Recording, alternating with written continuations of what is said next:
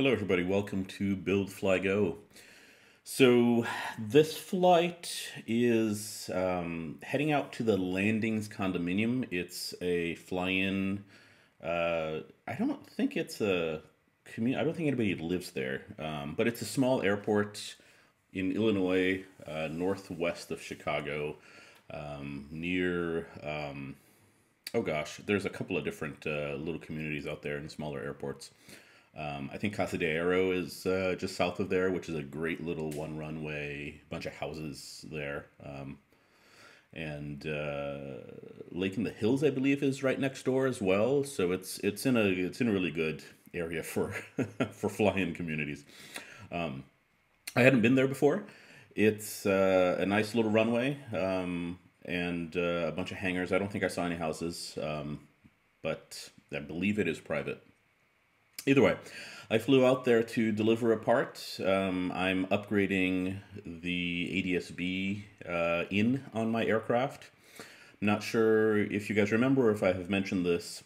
So I built this aircraft before Garmin released the GTX 35 and 45R units, which are the transponders that do rather the 45R is the transponder that does ADS-B in. So I have a GTX 23 ES, which is the one before that. So the 23 ES is it does extended squitter 1090 only, which is fine with me. And it's a great transponder. It's remote. And it's fully controlled by the G3X system. I believe it's experimental only. I think the certified version of it is called the GTX 33.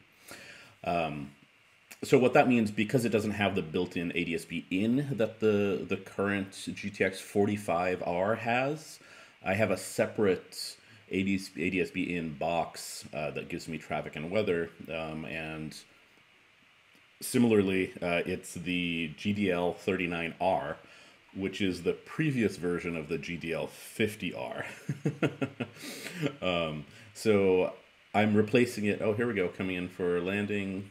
Nice little approach. Yeah, it's a great little airport. Yeah, I didn't see any houses. Anyway, so you might have seen them off to the right in the golf cart. Yeah, there we go. And I'm just following them in. The nice hangar on the back there. And here we go, heading back. So I'm replacing the GDL with a 50 or a 52. So the difference is the 50 is only ADS-B in out. I'm sorry, ADS-B in. The 52 is ADS-B in plus XM weather in.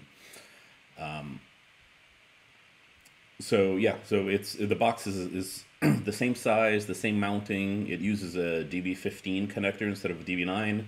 So no big deal. It gives you an extra serial port, which is nice in these airplanes. But other than that, it should be pretty much exactly the same, slightly newer unit.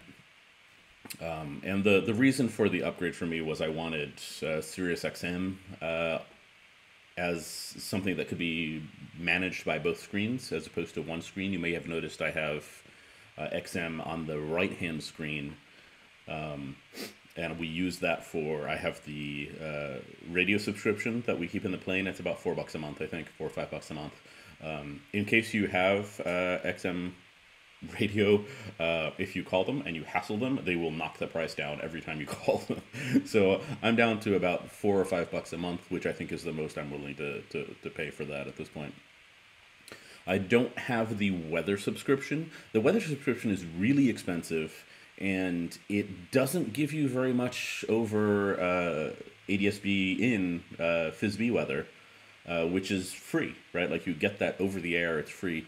So I don't choose to pay for XM weather, mostly because I don't see the value. If they had a, dirt cheap plan that just has exactly the same things as FIS-B weather, but better coverage, right? Like the thing with FIS-B weather is you don't pick it up on the ground, and sometimes you're out of range of a station or something like that, right?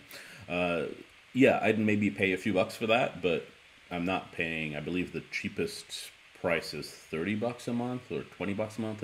No, not worth it. But anyway, so this was just a drop off flight, real quick, heading out there. I believe it was like a half hour, 40 minutes to drop off a part, and then heading back to Madison. It looks like I am setting up to land on 2-1. If the geography works for, yeah, that looks like 2-1. Did I get this right? Yes, 2-1. All right, and heading back. Thanks, everybody. We'll talk soon.